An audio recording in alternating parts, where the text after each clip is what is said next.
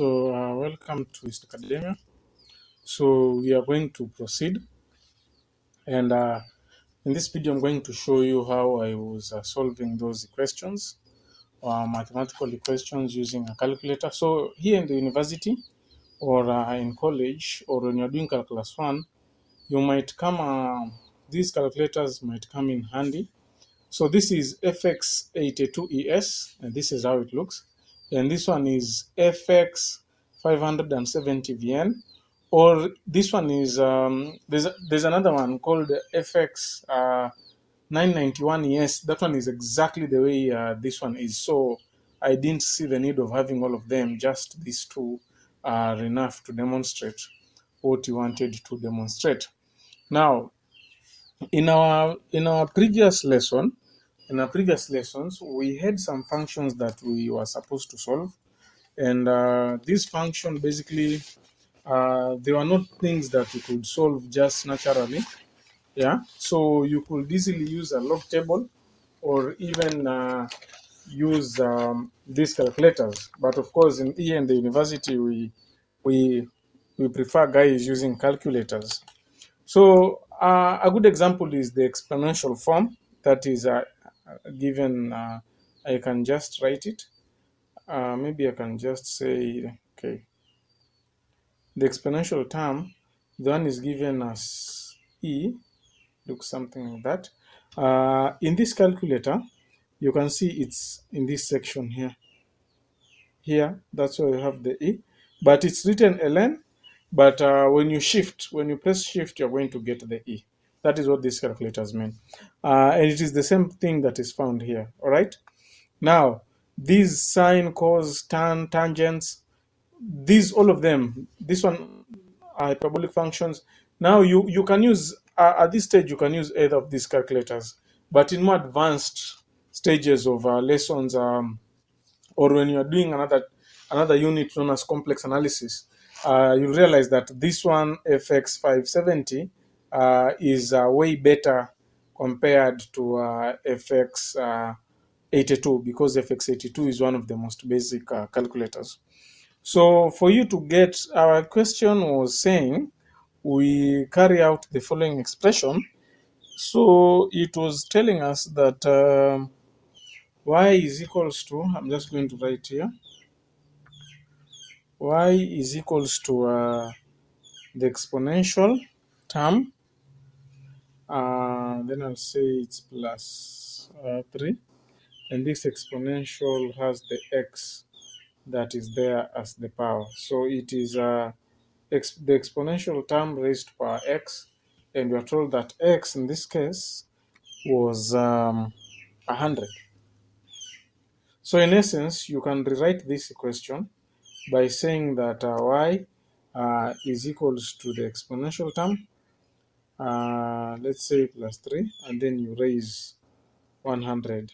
So it's the exponential term raised to 100, right? Plus 3. So then how do we go about writing this in a calculator? So the way you go about writing this in a calculator is that first you are going to go to here, to this section, and shift, all right? Press shift, then you come and press ln, so that's the exponential term. Then the exponential term is raised to 100, and then if you just press plus after that, yeah? So if you press plus, you realize it's still inside the power. So when you do that, you're going to definitely going to get it wrong. All right, so what you're supposed to do, you are supposed to push it down, and then becomes plus 3, and then now you can execute it. So that is the right answer for this question. You can also use this calculator and do the same. So exponential 100, all right, so you have to push it here, and then you get a plus 3, and then now you can execute, and you are getting the same answer. All right, yeah. So the other one was y is equals to ln.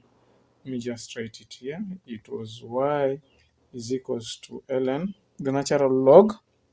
Ln means natural log x plus 10, and you're told that x is 10 squared, so 10 squared is 100, of course. You can never you also you can proceed with just writing it the entire thing. Let us just do that, writing the entire thing into so this is n squared plus 10. So I'm just going to write the squared here. So you can write it out the way it is inside the calculators, and it's still not going to be a problem. So I will just write it out as it is. So we'll have ln over 10 squared. I can just click here. All right, plus 10. And I'm going to close the bracket. These brackets are very important. So we're going to get 4.7. Okay. So 4.7 something. So same thing, you can write here ln 10 squared plus 10, 4.7. All right. So these are the things that we really you really have to use so that you get it right. All right. So remember that these brackets are very important, and know, especially in calculus, know where these brackets are placed. The other one is cos. You are supposed to do the cos. The other function was I'll just come and write it out here. It was y is equals to cos x squared. Just write here x. All right, and then I'll put a 2 cos x squared. All right, so remember, you know that what is bracketed is the x. What is squared is the x, okay? Because sometimes you can have something like this. You can have the same equation, but the brackets have been placed differently. So cos x, the squared is placed here.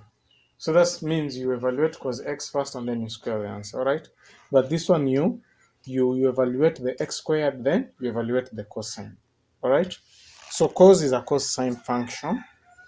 Of course, you can go online and try to graph it and see basically how that cosine function looks like, but that is not a thing that we're doing today.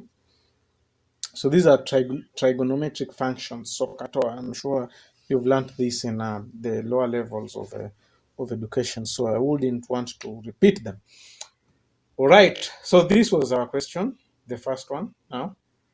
And what you're squaring is the x, and the x is pi. So this one I'll just use one calculator, which I'll just use the 571. Of course, you just use the same process. So cos is here, and then you're going to have a pi, and then square it.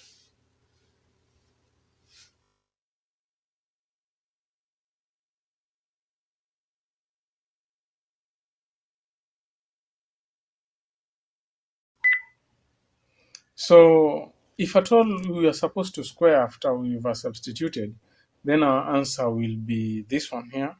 So you can notice how I've placed the brackets, yeah? So it will be 0.9969, which is not the case with our current solution. So that is how you're supposed to use the calculator. So what I'm telling you, even for these calculators, be careful with how you calculate. I can just proceed here. Let me just do this so that we can have both answers. Yeah. So yeah. So as I was saying, please be careful on how to place your brackets. And with that, I think we've come to an end to this video. So for any other type of mathematics that we come across, we'll be able to solve together here. But get either of these calculators, all right? But if you can find this one, you will use it for a longer period, because you may not need to get another calculator in future. But if you have this one, then in future you might have to secure another calculator. So thank you for watching Instacademia. As usual, please subscribe and share these videos. So thank you and have a nice time.